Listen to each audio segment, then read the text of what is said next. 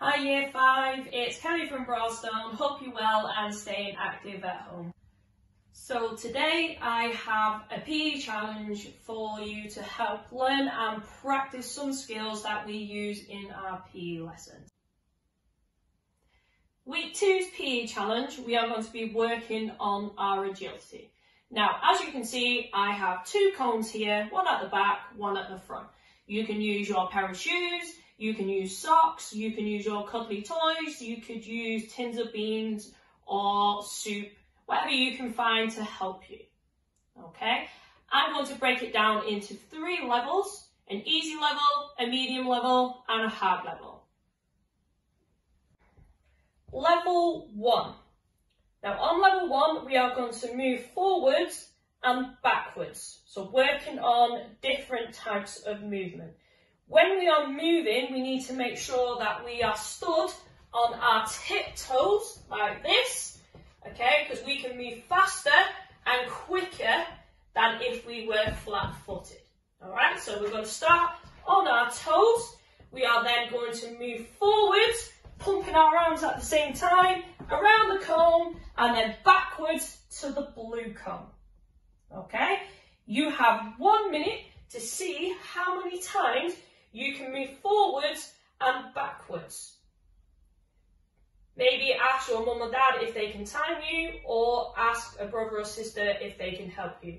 So watch again. So we are going to move forwards, around the cone, backwards to the blue one, and forwards again. Level 2.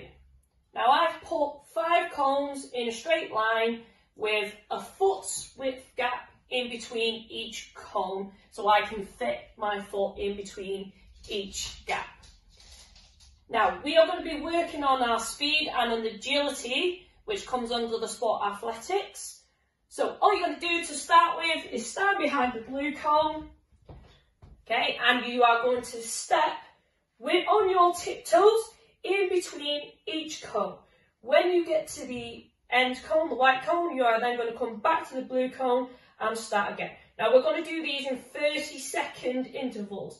For the first one is a step in between each cone, okay, and then back to the start. How many of them can you do in 30 seconds? The next one, can we turn sideways? So our shoulder is going to be in line with the cones, and then we are going to step over sideways for 30 seconds, see how many of them we can do, and back to the beginning. The next one, can we jump 2-footed? So we're going to be on our toes, and can we jump in between the cones and then run back to the start? So that's 3 different tasks, 30 seconds on each one. See how many times you can go up and back to the start in 30 seconds. Level 3. Now on level 3, I've put the cones in a zigzag shape. Now when we're running, we don't always run in a straight line. Sometimes we might have to run sideways, sometimes we might have to run backwards. Now you're going to start at the blue cone, and then you are going to move sideways and touch the yellow cone, then sideways again, touch the red cone, sideways again, touch the green cone, sideways again, touch the white cone, and then you are going to move backwards to the start again. Okay, so have a watch. So you are going to move sideways, touch the yellow cone, sideways again, touch the red, sideways again, touch the green, sideways, touch the white, and then backwards to the blue cone. Now if you've got a big space, you can make the cones wider, or if it's a nice day and it's not raining, you could probably do this in the garden. So you've got 1 minute to see how many side steps you can do to each cone.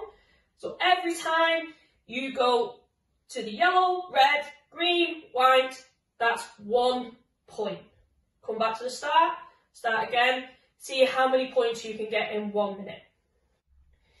If you want to challenge yourself further by working on your reactions, you can ask your mum or dad or carer or brother or sister if they can shout out colours when you're trying to touch as many cones in a minute.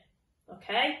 Now, So you stand in the middle, like the last time, and your carer or parent will shout a colour. So if they shout blue, you have to touch the blue cone as quick as you can back to the middle. If they then shout the colour green, you then touch green and back to the middle as quick as you can. So we're working on your reactions, seeing how fast you can move and react to the colour that is being called. Have a go. 1 minute, see how many cones you can touch. Have fun trying our PE challenge this week. When you try your challenge for the first time, make sure you write down your score. Keep practicing during the week to see